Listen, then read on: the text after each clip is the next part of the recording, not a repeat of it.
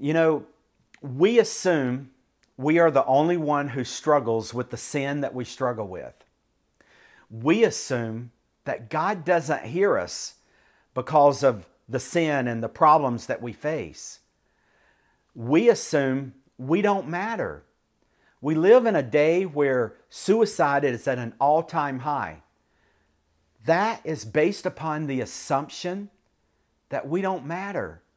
People are taking their own life, assuming no one's going to miss them, that their life doesn't matter, that life would be better if they were gone. And it's based upon thoughts and wrong assumptions. So you are so secure.